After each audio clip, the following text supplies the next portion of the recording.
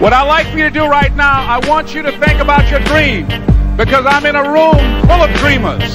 Think about your dream right now. I want you to think about it and envision it. Now, ladies and gentlemen, let me share something with you. I do not believe that any of us have dreams that were not given to us for the purpose of accomplishing those particular dreams. And I want to share something with you that has changed my life.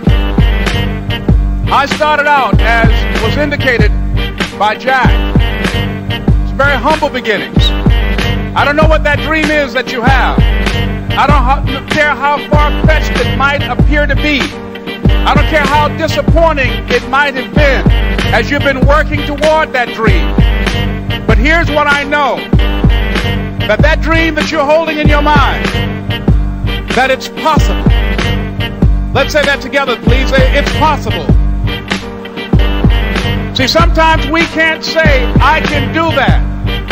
But what we can say, that it's possible that I can have my dream as we run toward it, as we work on it day in and day out.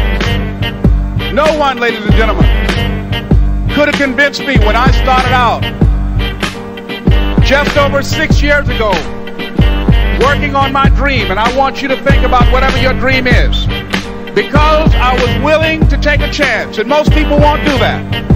Most of the people that you talk to try and bring them into the business, these are not risk takers. Most people have done all that they're ever going to do. They raise a family, they earn a living, and then they die.